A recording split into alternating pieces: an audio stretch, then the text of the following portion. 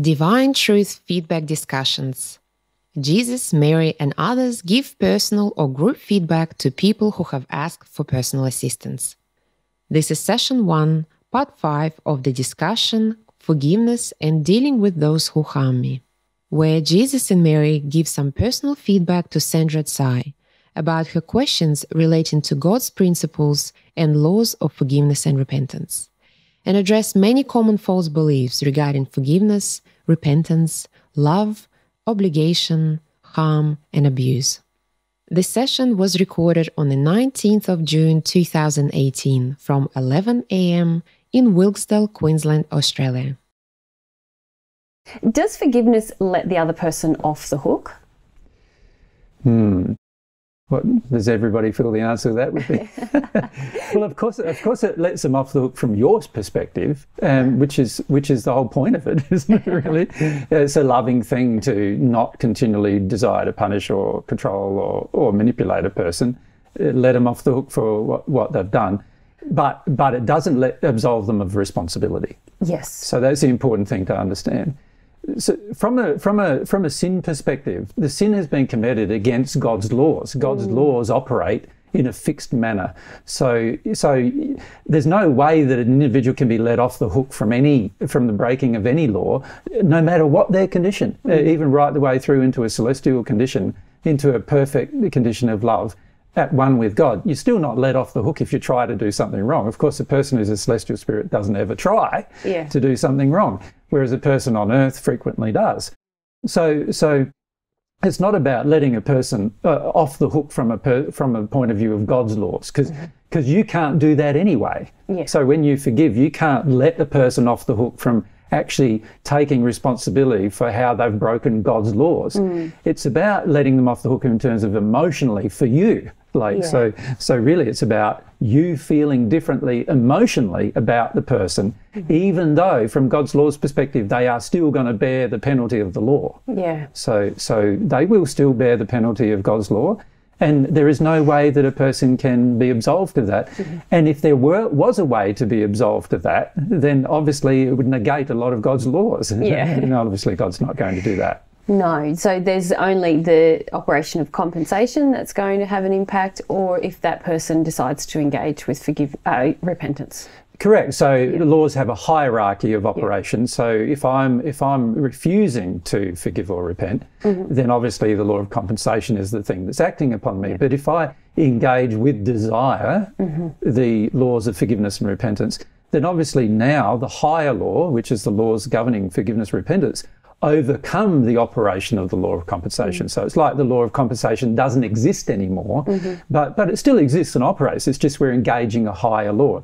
It's the same sort of principle that if we were engaging the law of gravity versus the law of aerodynamics. The law of aerodynamics is, when it works, is still, the law of gravity is still working. So it's not like the higher law negates the operation of the lower law. It's just that it's like the lower law no longer exists for us because we've engaged the principles of the higher law. As soon as you don't engage the principles of the higher law, then immediately the lower law is operational, always operational anyway. So immediately you're going to become under its effect. And I think this is such a good point that you're making about the fact that when we sin not against, we sin against others, but really our sin is against God's laws. So no matter what the condition of others, I incur a penalty based on the law. Yes. And I think that when a lot of people approach forgiveness, this is kind of a sentiment within Sandra's letter, but it's reflective of a lot of people's feelings about engaging forgiveness, that if I'm not going to make this person responsible, then nobody is, and me forgiving them is going to absolve them of responsibility. Now, there's a lot of false reasoning in that, isn't there? Well, there's a lot of untruth too. Exactly. Yeah, a lot of lies in that sort of concept. Yeah. The reality is you're powerless to forgive another for breaking God's laws. You're only able to forgive another for what you feel they've done towards you. Yeah. Now, the reality is when they break God's laws, they break, that the reality is they've broken God's laws, whether you are impacted by that or not. So for example, when a person engages their addiction, they've broken God's law. Whether you like them having that addiction or not, they've still broken God's law. And God's law is going to bear a penalty for the attempt to break it. So there's an attempt to break God's law. God's law is going to bear the penalty upon the soul of that individual, whether you like their addiction or not. Right? Now, if you like their addiction, then you're really supporting the penalty. So you're supporting them bearing a penalty. If you don't like the addiction, you're no longer supporting them bearing their penalty. Yeah. So what that means is that if you no longer engage in addictions with people, you're helping everyone around you sin less. Yes. And therefore bear less consequences from God's law, right? If you don't do that, then you are bearing some of the consequence for their sin because you are assisting them in their sin by wanting them to sin. Yeah. And so this is where we see that although we can't let a person off the hook for their sin, because that's impossible for us to do because God's law is God's law, we can certainly let them off the hook when it comes to our response to their sin and our judgment of their sin and our feelings about their sin and our hurt about their sin and so forth. So the reality is they're not really sinning against me. They've really sinned against God's laws and it's affected me. So we've got to see the chain of events correctly. Yes. The chain of events start with their sin. It is a sin against God's law which has an effect. But their sin also then has a subsequent effect upon me because they broke God's law. If they didn't break God's law, the way God designed it is if you don't break God's laws, then you cannot have any negative effect upon another person. So there is no third parties hurt by your choices or decisions. So this really means then that everyone we think who has harmed us has not really harmed us specifically, except by the harm caused by their sin. So their sin has harmed us, not them personally has harmed us for a start. So we need to change the way we think about everything. But also their sin broke a law, and in the breaking of the law, because a lack of love was involved in their sin, naturally it is going to harm anybody else and the environment. But the people being harmed either take it personally or they don't. It's when you take it personally that you feel you've got someone to forgive. Yes. You've got something to forgive from someone else. It's because of the personal feelings you have that generate inside of yourself that you feel you've got something to forgive. Yes. And the reality is the process of forgiveness isn't forgiving them for breaking God's law, because you can't do that. Yeah. It's forgiving them for actually hurting you while they broke God's law. Yes. Right? And in other words, releasing your hurt about the fact of what their sin did to you.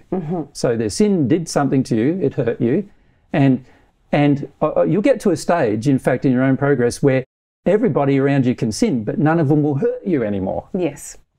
So that's the end result of you getting rid of all of this hurt, all these emotional feelings that you have about other people and their sin. And so, so it's very interesting how people take it very personally, but it's not really something that should be taken that personally. When a person sins, while it may harm you personally, you can release the emotion or not even feel the emotion of harm. And therefore, there's no personal effect on you of their sin. Even if they try to kill you, or even if they try to physically maim you or harm you, you can be in that state. So that state is a really good state to be in. Of course, historically on this planet, there was only one person ever in that state, and that was myself in the 1st century. But, every person has the possibility of being in that state. Okay, and there's a number of things I want to pick up on from what you've said. Firstly, let's just quickly cover the taking things personally. Yep.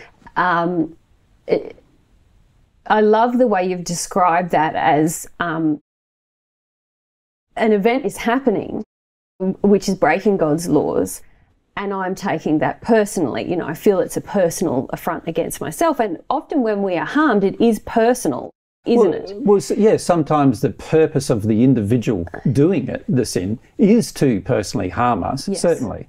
Yeah. It doesn't mean that we have to feel that there is harm to us. That's right. But I just want to clarify for our viewers, you're not meaning in this classic sense of reframing that is so fashionable on the earth now. Not in the sense of saying, oh, well, rationally I can see that they were driven by something else, and actually technically they're just breaking God's laws, and if I have a personal response, it's just my stuff, and I need to... No, it's none of that. It's none of that. What I'd classify as New Age mumbo-jumbo, or, you know. It's a lot of falsehood to believe that the key is to sincerely look at whether you personally have a feeling response, you know, to their action. Because the truth is we're going to take it personally while we have certain false beliefs within us, don't we? Aren't we? Correct. It's the false beliefs that cause us to take it personally. And particularly the false beliefs about worth. Yes. You know, that somebody pulled down our worth and destroyed our worth or so forth. The reality is when you have proper sense of worth, nobody can actually destroy it. And when you have a connection with God to the point of at-one-ment condition, you know, God is showing you what your worth is. So from that point onwards, you pretty much, you know, anybody else can pull down your worth, but you don't ever feel pulled down or worthless. So because I have these false beliefs within me surrounding worth or whatever it is. And hurt and all these other subjects. Yeah, the suppressed pain from my past, usually, unless I'm a child. Yes. I am going to take things personally. Yes. But what I'm thinking about as you're describing the process is that I can use that personal response as an opportunity for me to deal with, to engage with forgiveness in a real way. Yes, and it's going to involve not only forgiveness of the person who did whatever it is they're doing, but also to go back to the cause as to why you already have this feeling of worthlessness or pain within you, that their action is actually sort of synchronizing with, or you could say, you know, some people might use the term vibration, or you know, but it's actually it's a resonance. It's a resonance. Yeah. So when they take an action that resonates with one of your hurts, you will feel hurt. If they take an action that doesn't resonate with one of your hurts, then you won't feel hurt. Yes. So this is why some people take some things personally that really, you know, is strange for them to take personally. An example of that is historically with Christians, if a homosexual is in their midst, they take it personally. In what way? Well, they get angry and upset with the person who practices homosexuality. Yeah. Now that's taking it personally, but the homosexual is only doing it with somebody else. It's not like they're affecting you or anything else, right? They're not doing something to you. So why are you taking it personally? Yes. There's got to be an emotion in you that causes you to take it personally. Yeah. Right? And that emotion is being triggered by the action of the person. Yeah. Right? That's the emotion you need to address. Whether their action is wrong or right even, that's the emotion that you need to address. Of course, the fact is that God created, you know, souls that can split into two and be homosexual, therefore. And so the reality is, why are we getting so upset about that? There's got to be something personal within us that causes us to be upset about it, right? Yeah. And that's what I'm getting at. There's that personal feeling that I have, and I have to be sincere about that. I can't reframe it and try to intellectualize myself out of it and all that kind of stuff. If I have the feeling, I have the feeling. So if I have the feeling, I need to feel it and release it. Once I feel it and release it and find out what its causes are and release those, when there's a homosexual person in my midst, whether I don't even believe in homosexuality or not, I will not get upset with them. I will not ever be angry with them. I will not ever try to punish them or ridicule them or any of those kind of things. Even if I disagreed with the act, I still wouldn't try to do any of those things. Yes. Right? Now, the whole reason why you disagree with the act is another problem in itself, right? So you need to address that. Again, there must be a resonance on that issue, and you'd have to go through that to work out, why are you in so much disharmony with God's truth about homosexuality? Then there's got to be some reason inside of you that that's the case. So you need to work through that as well. But you can see from sort of those explanations that if I have a resonance emotionally with what's going on, I need to be sincere enough to go through and find out what that is and go through the process of forgiveness about it, letting it go and letting go what its causes. Once I do that, I am letting the person off the hook emotionally myself. So there's no more an emotional I'm not emotionally trying to harm them or punish them. I still feel they're responsible for their sin, but I can't let them off the hook for the fact that there is a penalty of the law if the act was a law-based, something that broke the law. Homosexuality under loving circumstances isn't. Yeah. So that's not a good example. Like lying or stealing is, or meeting addiction is. So there's an example. The law is going to create the penalty for their actions still. Yeah. So, but I personally am not going to feel all this terrible feelings about what they did. Yeah. Yeah. Yeah. All right. There's a number of points that I still want to pick up from what you've said.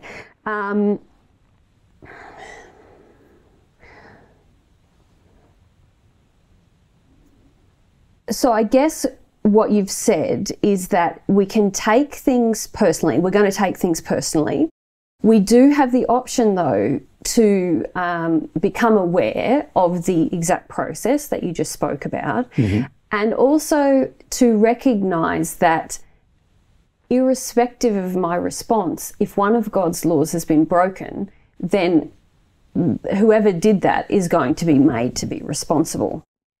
And that makes me think a lot about the timing of forgiveness when I choose forgiveness, because really what you're outlining is that irrespective of when I forgive, whether I do it today or in 25 years, there's a whole other process operating upon the person who harmed me that is also, their repentance is irrespective of my forgiveness, and my forgiveness is irrespective of their repentance. Correct. Because there's laws involved.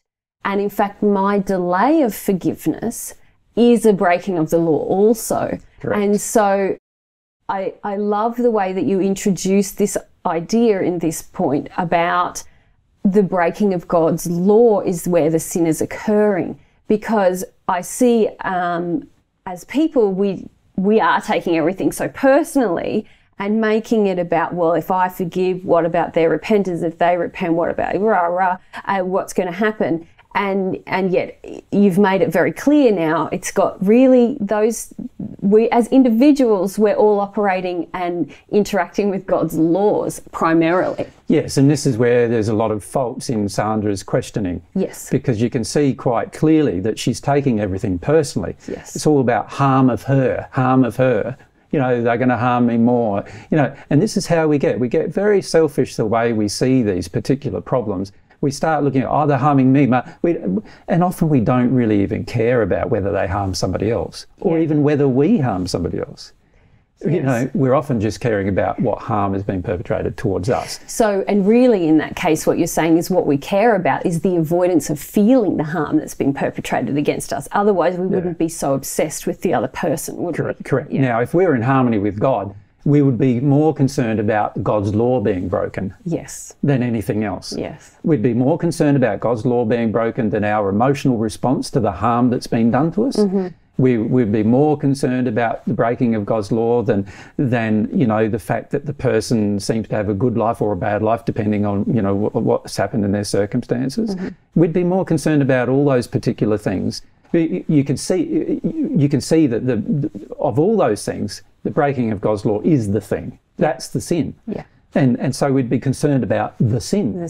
Rather than being concerned about the person who created or perpetrated the sin so much. Yes, and that's also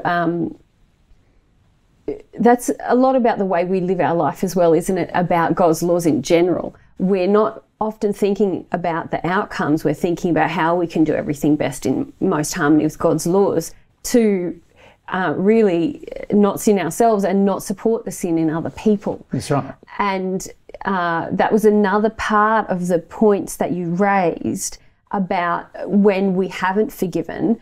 You talked about we can attack.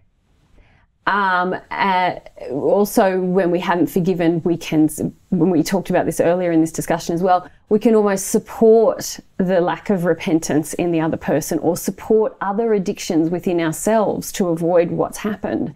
And all of those things are actually now my sins, aren't they? When I'm attacking or when I'm supporting addiction. And so all of these things I do as a result of not forgiving are actually compounding my sin, and I'm actually on the hook for those things. From the law. From the law. Yeah. Regardless of what the person who's harmed me is their state whatsoever. That's right. And so you've talked already in our discussion today about when we choose to forgive, and if we could feel God's feelings, God would be saying, well, why are you hanging around, you know? Yeah.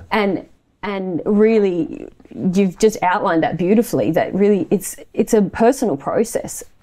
No matter what I do, the other person is responsible for what they did, but I'm equally responsible in my actions surrounding forgiveness. Do I choose to love or sin now, moving forward? That's right. And so, you know, I feel that if we just see it as, am I? Basically, the question we're asking here is, right, I can't control whether the other person sins. Yeah. That's only they have control over their own sin, right? God's laws determine the outcome of their sin. Yeah. If they attempt to break a law, the law has penalties. If they live in harmony with the law has rewards. So God's law controls the outcome of their sin. It doesn't control my response to their sin. My response to their sin is a different process altogether that I need to determine. Now, there's laws that control my response.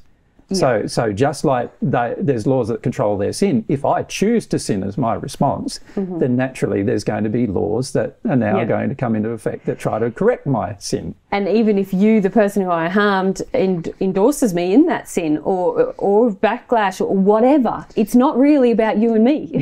No. It's about the law. That's right. It's about the law in every case. Yes. And too many times, or almost every time, what I notice is most people on earth make it about them. And it's not about them. It's about the law. And even when you look at your own sin, it's not about your own worth or anything. It's about the law. You break the law, there's penalties, there's sadness and resulting from breaking of the law or attempt to break the law.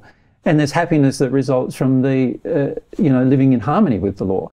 It's about the choice that you make. Are you going to live in harmony with the law no matter what the other person does or not? Now, when you are forgiving, you are choosing to live in harmony with the law when the other person is not. Yeah. Whether they are or not is immaterial, actually. For them to live in harmony with the law, they'd need to repent. Yeah. But they can choose not to.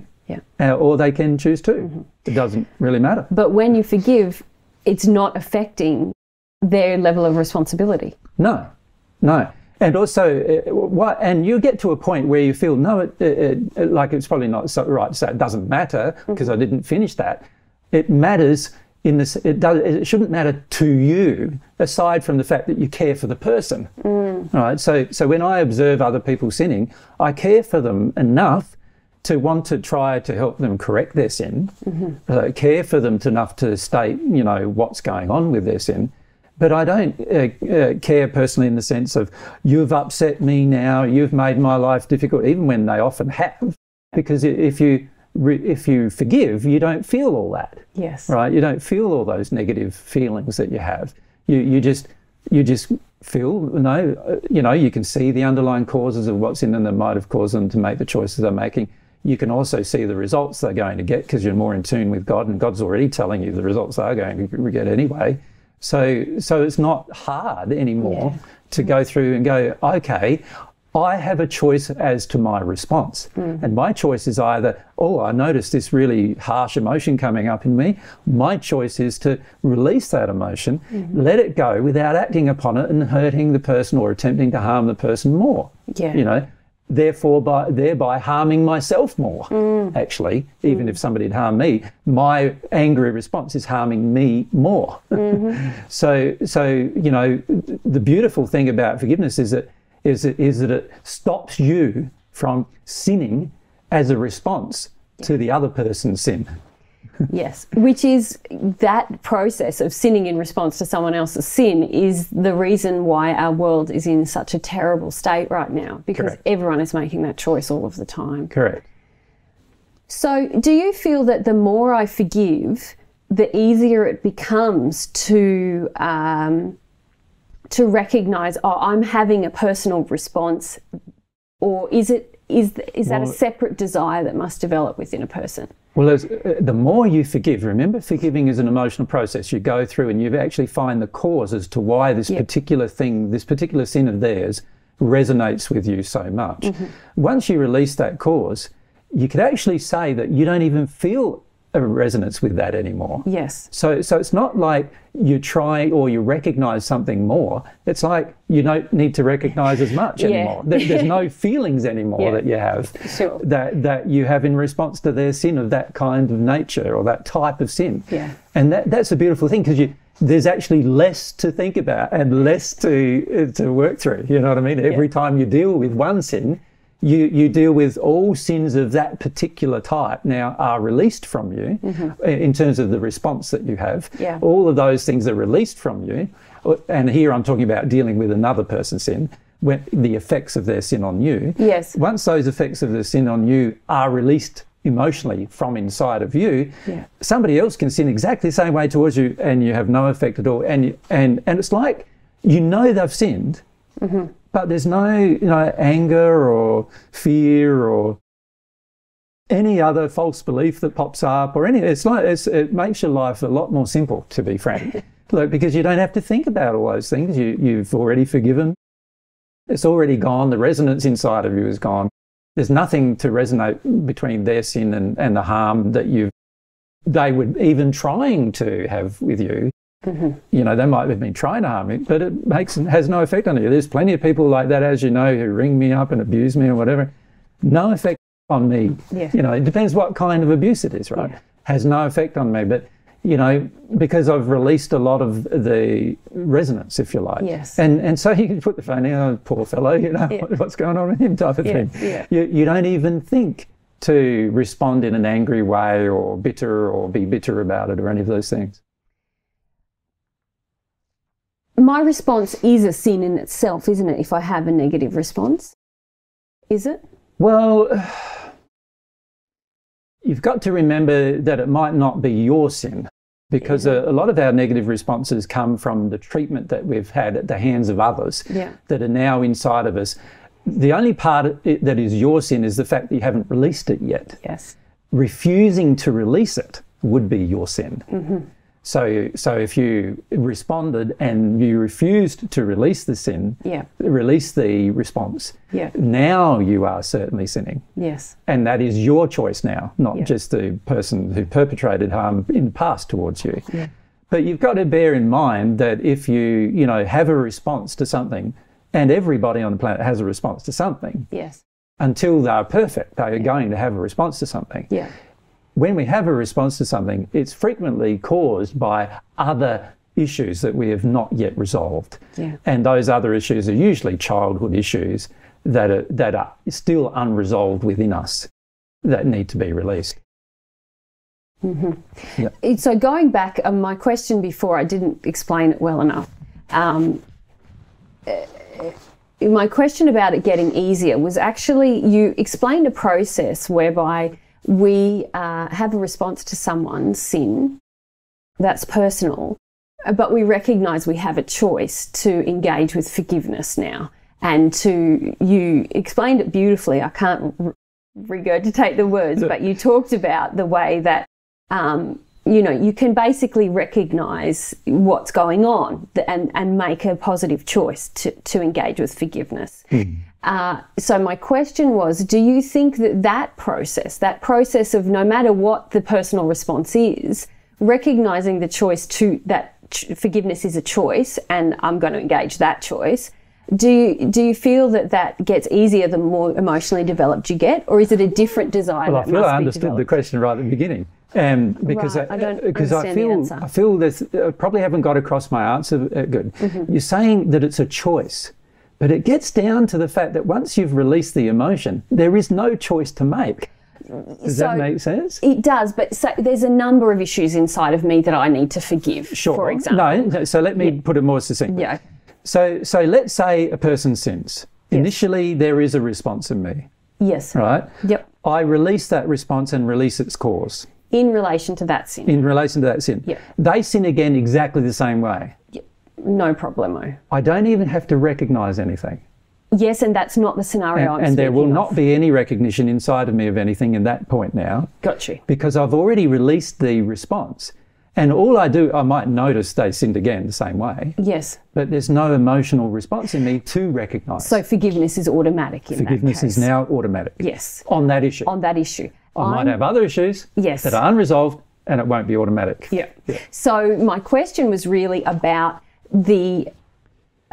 whether if you've released a number that are now automatic, does that make it easier for the ones that are not automatic? It's like a muscle, a desire to, again, it's something I see that's so highly developed within yourself, which is that process where something happens, you have a personal response, you recognise it's your personal response, you recognise the laws that are involved, you recognise I want to forgive, it's good for everyone, and it's normal, natural, it just I know there's issues, but it's that decision tree that is emotional. I know it's not intellectual. You've had to forgive, I don't know how many thousands, maybe millions of issues. Every day there's like thousands usually of issues to forgive. Now, and you have forgiven thousands. Well, no, see, a lot of them I don't even, it's like with the automated ones, you could say. Yeah. The ones that are now automatic, it's like I notice them happening, but they have no effect on me. So It's like, for me, they don't happen. And I can vouch for that. That makes sense. But I understand what you're asking about the repetitive nature of doing it once and then doing it again and doing it again. On with many issues. Which you've had to do. Yes. Yeah. So that is true with anything that you choose to do. You can see with anything you choose to do, once it's a really strong fact within you that it works. Yes. Now, and it's worthwhile. Yeah. Now it becomes more automatic with everything that you've yet to do, certainly. Yeah. And that certainly is the case. Yeah. Although there are certain things inside of a person that is real tough to deal with. Yeah. And of course, you notice yourself having these responses still.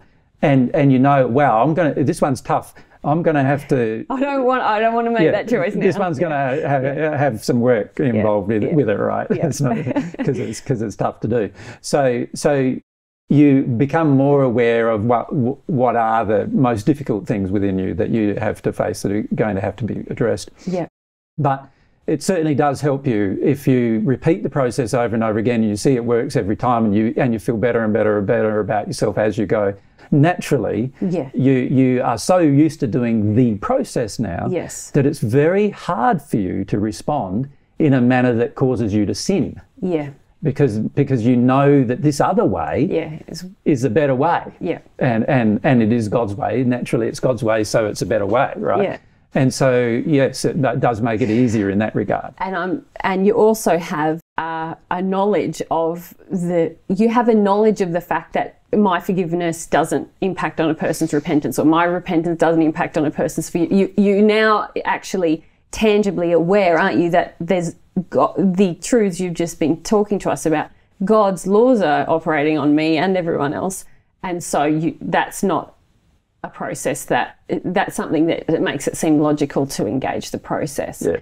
There is a difference between you feeling your own rage, your own response, your own resentment, your own hatred, you feeling your own feelings and projecting those feelings at the person. Yes. There's a huge difference there. Yes. Now, when you are in this state where you now own this whole process for yourself, you don't project your feelings out at people. Yeah. It's very rare for you to do it. Yeah. Sometimes you might slip up because it's a big issue for you, but it's pretty rare. Like you can count them just, in the space of years, you can count just maybe one or two issues even. Yeah. And the reason why that is the case is because you're so used to doing it this other way, God's way, that it's only the really, really tough issues that you're a bit blind about that you might respond in this other way. Yeah. It's a great place to aspire to. And in the beginning, when everything seems so personal and I don't want to feel anything and I want to blame everyone and I want to make them repent. That's the toughest time, but there is we can transition from that to another time as long as we develop the desire to do it differently. Well, there's two desires I feel you'd need to develop and have them really developed well. One is the faith in God's goodness and the process. So that needs to be established, because if you're having a tough time with everybody else's sin all the time, it's because you don't have any faith in the process of forgiveness. The second thing is this faith in the emotional process. And I see a lot of people are really terrified of the emotional process, the true emotional process. And I suppose you could also add to that the importance of truth, you know, listening to your conscience and saying, well, what is God's truth on this matter? Am I in harmony with that? But that's a lot tougher to arrive at that point without firstly having some faith in God's goodness and also having some emotional awareness.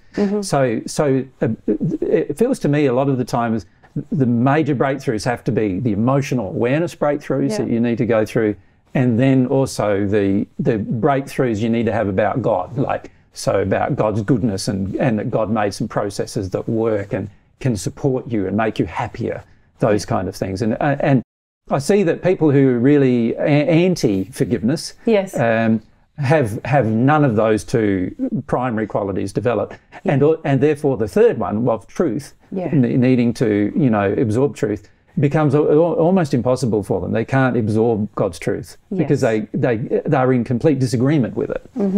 So they are the things that you need to personally develop in order to go through that process of forgiveness properly. Excellent. Does forgiving give abusers more power? Or you could say, does it give the persons who harmed us, which we're using synonymously with abusers, more power? Obviously not, right? Well, a person who sins has less power automatically. Now, there's a reason for that. God's laws are operating against the sin. So when you've got the time in reality in God's universe, the time when you have the most power is when you commit the least sin, because the least sin gives you the most freedom to operate, and you're able to operate within all of the laws, receive all the benefits of the laws without receiving any penalties for breaking or the attempt to break them. So the time when a person has most power is when they don't sin. Right? When they sin, they have less power. So there's two parts to this question. One is, does forgiving give abusers more power? Well, abusers have less power automatically as soon as they sin. So it doesn't give them more power in reality. So God's laws don't give an abuser more power than a person who doesn't abuse. God's laws give the person who is more in harmony with love more power. That's what God's laws do. But here there's almost in the question this sort of flavour, you could say, or idea or concept that I'm giving them power. Yes. Isn't it? Through my act of forgiveness. Through my act of forgiveness, I'm giving them power. Yeah. Now, the reality is we do give people power. And the way we give people power is by sinning, actually, by our sin. By not forgiving, you give them power. You give them power over you. In other words, they know that they annoy you, and many of them might even like that. Yes. Right? Yeah. So you give them power over you, and you give them power over your life and your choices and your decisions. So in that regard, you are giving them power, because but it's not giving them the power. You are putting yourself in a more powerless state. Yes. By acceding to all of the stuff that's coming from them. Right. Yeah, so crucially you're saying not forgiving places me in a powerless state. Forgiving, conversely, empowers me. That's right. Not forgiving is a sin. Remember my first comment. If I sin, I have less power. Yeah. Not forgiving is a sin, therefore not forgiving causes me to have less power. Yeah. That's the natural result. Forgiving is not a sin. It's actually in harmony with the law, so therefore I will have more power if I forgive than if I don't. Yeah.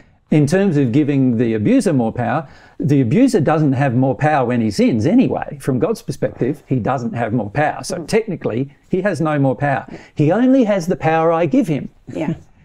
I give him the power when I refuse to forgive. So can we talk about that in practical terms, how that practically happens? You see it happening all the time, don't you? Yeah, absolutely. So Do you want to explain how that practically happens? Well, perhaps we need to come up with an example where, you know, where somebody harms us and then, you know, how we give them more power. So an example is somebody demands that we meet their addiction. They've sinned. Can we be specific about the addiction? Well, let's say the addiction is they demand that we make them feel good about what they did. Just a simple little thing, like seemingly little thing like that. Give them praise. We give them praise and attention. And, you know, a lot of people who do things only do them to get other people to give them adulation, right? It's an addiction. So they don't do it because they want to live in harmony with God's laws. In fact, the fact that they have a demand at somebody else means they're not living in harmony with God's laws. So here the person who is the sinner, you know, who is demanding of us that we give him adulation or praise, he's the sinner, right? He's broken the law. From God's perspective, there's less praise. Yes. He's broken the law. He's in a more powerless state.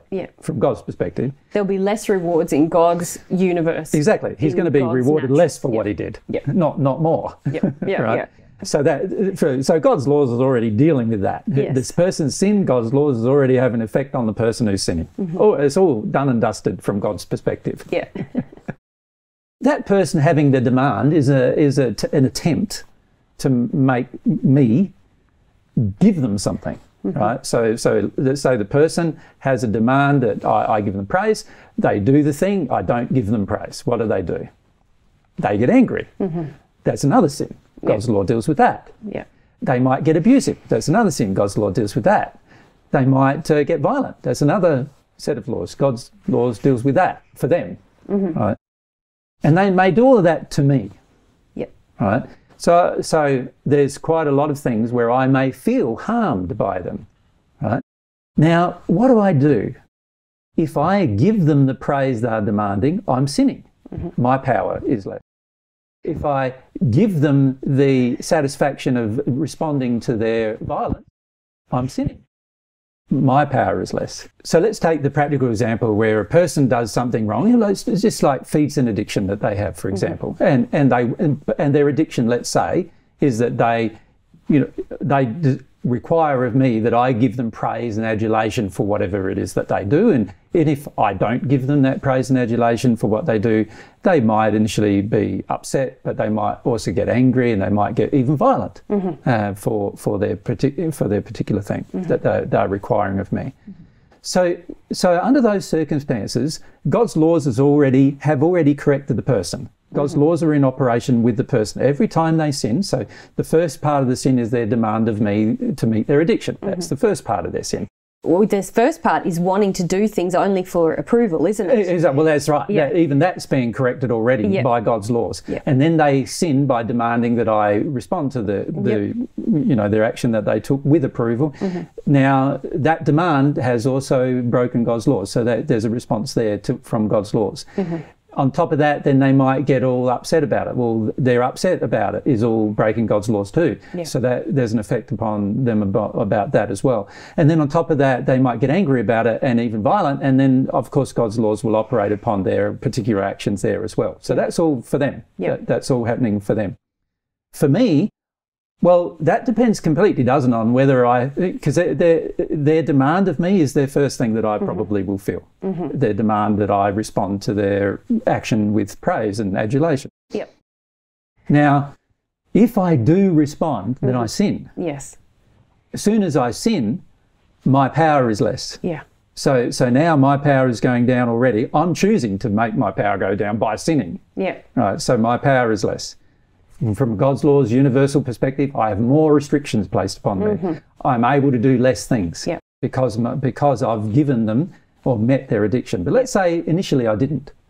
Let's say I didn't initially meet their addiction, but what happened is they got angry with me and then I met their addiction. Right? So I pandered to their anger. I've sinned. I've broken God's laws. There's going to be another restriction upon me. My soul is going to be restricted because I've broken or attempted to break God's laws. So now my power is going down. But also in giving them the response of my adulation to their rage, I am also now making myself subservient to them. Which is actually another sin. which there will be a response of God's laws, right, towards me. And in doing that, I'm essentially giving up my power to the person who's demanding the approval. Which is a sin, to give up your power, and particularly to give up your righteous standing or your ethical or moral standing for the sake of avoiding someone's rage. That, from God's perspective, is a fairly severe sin. And even me acting to give the person power, since God's laws are trying to restrict their power and I'm giving them power, I'm actually in direct opposition to God's laws in that case. That's right. So they might have the initial feeling that actually their position is better. They now have a feeling of superiority over me and so forth. But I'm actually feeding the monster. And from God's perspective, I am choosing to feed the monster. And from God's perspective, I am now culpable in their sin because I'm choosing to enable it. And so that naturally is going to have there's going to be some consequences from sinning against God's laws that I'm now engaging in by doing that. So instead of forgiving them, recognizing they sinned and forgiving them, my desire to not recognize their sin and to feed their addiction causes now me to sin, and also now causes me to have less power, and I am giving them power, but God isn't. And this is what we see happening on earth. A lot of people say to me questions like, and I think there was one in the last assistance group where, why is it that evil people get power? Because the people who are not evil give it to them, is the answer. God doesn't give it to them. God, in fact, all of God's laws are restricting their power. And if we acted in harmony with God's laws with regard to any person's evil behaviour, we would also restrict their power. So then let's use that same example to contrast it with me entering a state of forgiveness in that situation, and how that would restrict the power of the person who has the addiction. Let's say instead, they had this angry demand, but I never met it. Instead, I recognise the sin of their original action, which is them doing things without and only doing it for the purpose of getting some praise. And I recognise that that is a problem. So I decide not to give them praise ever until they resolve that particular problem. Does that make sense? And particularly praise about that issue. In fact, I say, the opposite. I actually decide, because I'm living in harmony with God's laws, I decide to tell you the truth. You just want me to give you praise about your particular, what you did. Now, of course, that might even make them more angry and more demanding and more even violent. And then I'd say, well, now you're even responding violently to the fact that you want me to do what you did. This is even worse, you know. And you would keep saying these things, right? Now, the average person on earth would think that's goading a person, but this is how God's laws expect us to operate. You would keep saying these things of truth. No, I can't do that. I'm not going to do that. And if they then tried to hurt you and you needed to feel about that because of some resonance for some other issue inside of you, you'd go off and have a cry if you could, and you certainly wouldn't retaliate. You'd have a cry, you'd release the emotion, you'd try to look at the causes, but you still would not give them the praise and adulation they are demanding from you. Now, if you do that, that person is in a very powerless state. They can't do anything to get praise anymore. Now they might give up getting praise and just decide to do what they really want to do, and then would really see their character or nature. But at least they wouldn't be fake anymore, right? Or they might decide to no longer be fake and work out what they want to do and do that. That would be good too. That would be a good outcome. But you can see that if I respond to their original sin by sinning myself, I am actually supporting them staying in their sin. And that forgiveness stops that. So what forgiveness does, by release of my reasons why I might feel impelled to do that, to praise them, once I release all of that, and I no longer do that, and I no longer even have a desire to do that, I am no longer supporting the other person's sin anymore. And there's no way that they can ever blame me for their course of action anymore, because I am no longer supporting them in their action. And God's laws, because God's laws only operate, in penalty against the sin, and I'm not sinning, all I get is the positive results of God's laws. Whether I see them right now or not a different matter. A lot of times I don't see them because the person may get more angry and more frustrated and more violent, right? But I'll feel better with God as this is happening, right? With the person, no, I can see, no, this is just their problem, you know, that's why they're responding the way they're responding. Yes, yeah. And also, crucially, you mentioned about the goading, yes.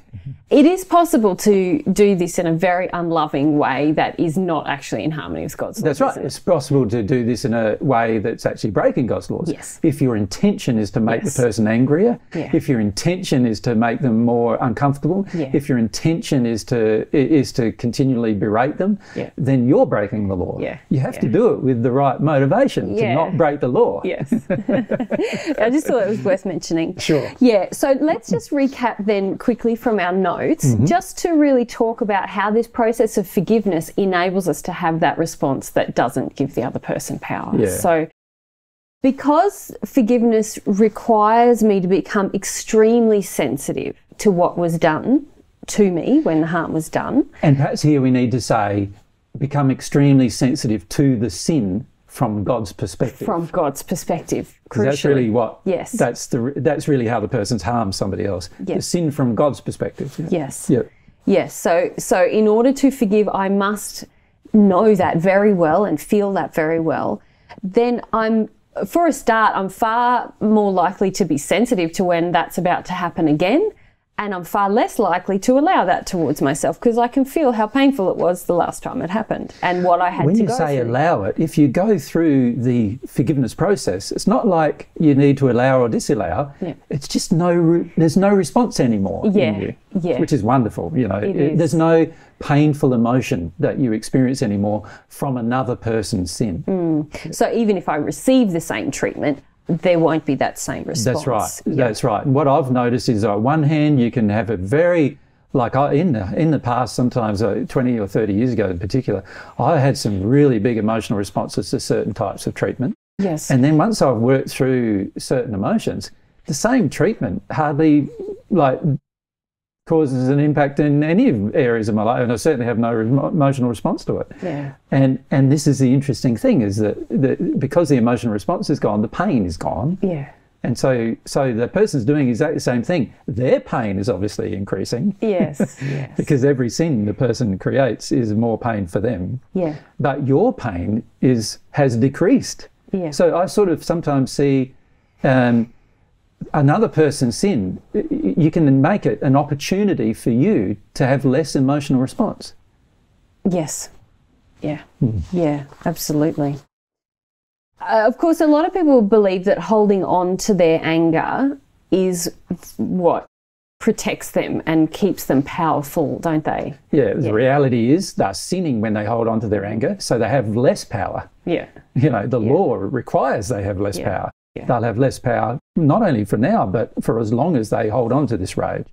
So that's people forget, you know, God's laws in all of this. You know, their desire to hold on to their feeling causes so much degradation. And unfortunately, a lot of anger and rage causes a lot of our physical ailments, even in our body and so forth. So, you know, you can see not only is it painful emotionally, but it also turns into physical pain.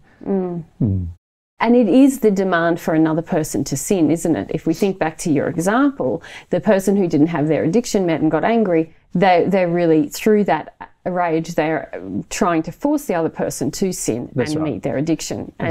And when I'm in a state of non-forgiveness and feeling like my rage gives me power around people who might harm me, really I'm trying to instill fear in those people, which is a sin on my part, isn't it? Correct. Yeah, so naturally, from God's perspective, you're going to have less power and you're going to have more pain. Yeah. I mean, it's so logical, but I know from having certain memories from the first century about really intense things that have happened and having been raised in a certain way now, that it's quite... You really have to have some faith to engage with forgiveness. Yes. Because you have many beliefs that this is, just like Sandra, this is the opposite of safe, what I'm about to, forgiveness, you know, if I'm about to engage forgiveness. But I also feel, though, that once you engage it sincerely a few times, you can feel the major changes that are happening inside of you emotionally to responding, the way you respond to different people. And once that happens, you know, you can feel it's a much freer and happier place. And so that creates some momentum of its own in terms of encouraging you to do it the next time and the next time and so forth. Yeah. Very good. Thank you.